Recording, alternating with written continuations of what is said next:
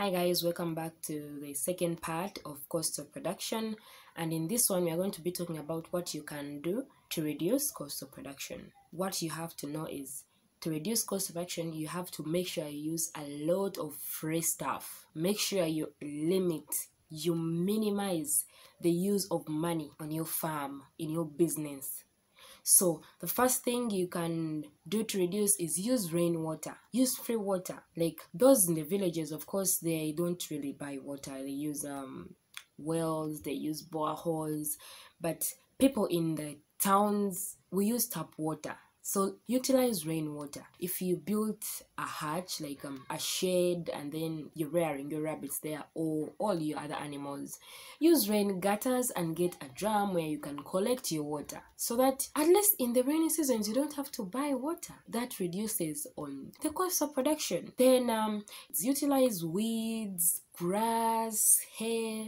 Those things are free. Just go in the garden and cut, and then feed your rabbits, so that you don't have to feed too much commercial feeds. I know some people, we talked about this, and they're like, if you think like that, how are you gonna get the cages that you need in time? You can, because trust me, rabbits in the wild don't eat pellets, they don't eat commercial feeds, and yet you find them really growing. So in those grass, the weeds that we feed the rabbits, some of us, we just don't know the nutrition content that they have, but there are those that fatten them, there are those that give them calcium, there are those that, trust me, they are all balanced if you just know what to pick. But of course, if you're doing a commercial business and a really large scale, you can't rely on only weeds, okay, and free stuff.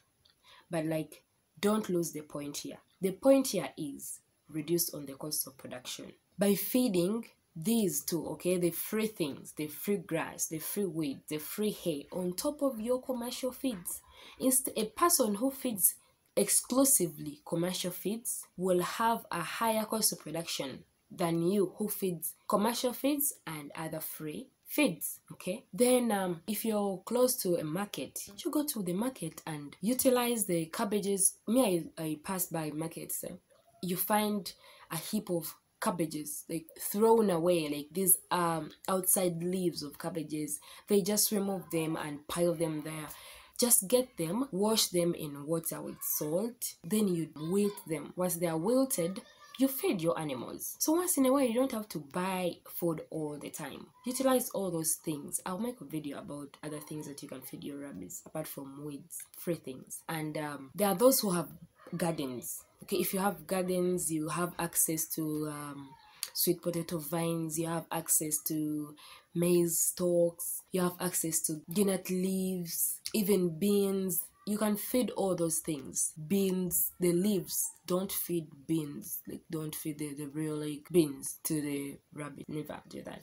But they eat the leaves. You can feed the leaves and the stalk. There's a lot you can get from the garden. You can use banana peeling. You wilt the banana peelings and you feed your rabbits. Another thing that you can do to reduce on cost of production is maintain a clean environment. If you don't maintain a clean environment, your rabbits are going to become sick. When they become sick, you spend on medication, hence increasing cost of production. So if you make sure everything is clean, you will have very few or no diseases at all. You can spend a whole year with just 1, 2, 3 minor diseases, and then there are people who have had rabbits for just a short time and they're like, my rabbit has this problem, my rabbit has this problem. Dirty environments bring a lot of diseases. So make sure your rabbit cages are clean and you will chase away diseases, hence reducing on the cost of production. Alright guys, thanks for watching this video. I hope it was useful to you. Share with a friend if you want them to also know what you've learned. Subscribe, like the videos, and you guys should comment. You should comment and let me know where I've gone wrong. Comment, let me know what you want me to talk about next. So let me know where you want me to throw more light. Otherwise, thank you and stay blessed.